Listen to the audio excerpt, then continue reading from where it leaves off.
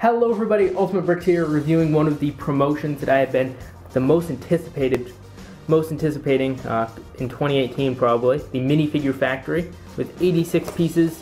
I don't see a set number on here right now, or I do. It's set number 5005358, and let's now get into the unboxing of it. So this sleeve comes off right here, and then it has this kind of cardboard box which has some nice artwork on it. You can see the back there, and then the front. But this really is more about the pieces and the artwork on the inside. Anyways, this is kind of cool. On the inside, there's an instruction manual, which I will show you the, I guess in the back, they have this minifigure thing. That one's wrong. It's kind of funny. Anyways, that figure, what I mean is that figure is not from 2002. Bet everybody reviewing this is probably mentioning that. Anyways, then we have another piece of card stock in there, which shows the minifigures. And then we have a bag of pieces that includes all the pieces.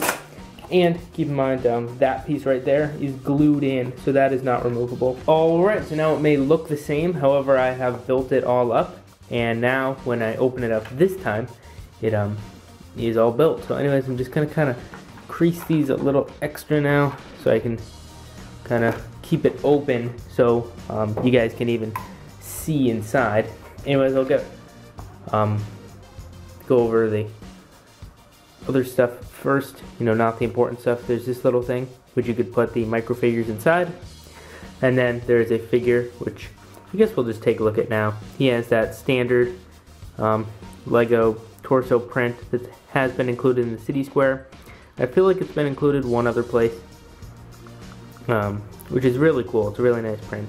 And he also has a cool face print right there, as well as one of these working Lego magnifying glasses, which you can use to zoom in on the nano figures. So now let's take a look at, this is kind of the main point of the whole thing right here. You can see kind of some of the details all around the inside, and then of course the nano figures, which we'll take a closer look at the end of the video.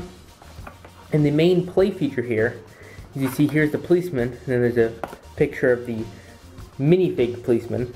So now if I slide this along, you can see there is all the figures, and that's kind of your comparison between all the figures. And that works because there's a window right here, and then this thing, the slide, is connected to this piece of cardstock that I showed you in the beginning of the video.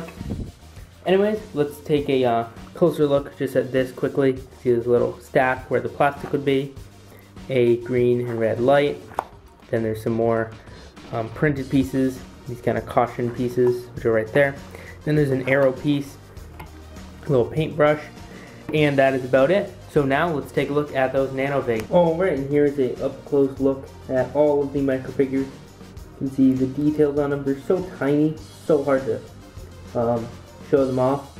Anyways, you can see the policeman, he has a hat, as well as torso print.